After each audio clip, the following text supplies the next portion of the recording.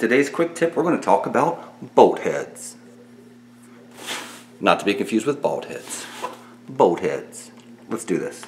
In this quick tip video, we're going to make bolt heads. Bolt heads give the appearance of something being bolted to another side, or just used as some sort of embellishment on a prop such as this. To give a better example of what it would look like if it was on armor, on my helmet I have bolt heads. And basically what the bolt heads consist of are googly eyes.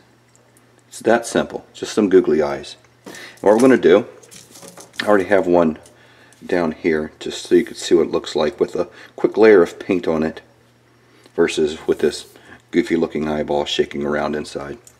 But all you need is some googly eyes, some glue, and the piece you're working with. So we're just going to take our super glue, add a small dab,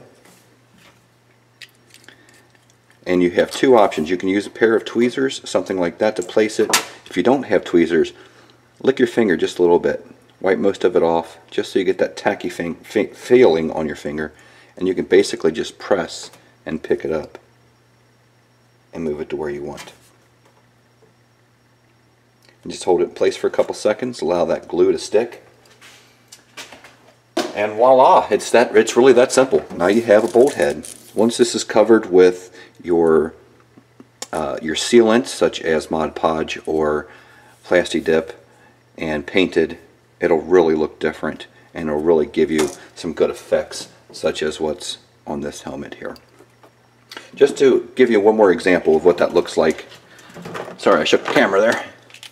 I've got a Sharpie that's silver. I'm just going to kind of go over this pre-painted one just to show you what it looks like with a real quick little bit of paint added to it.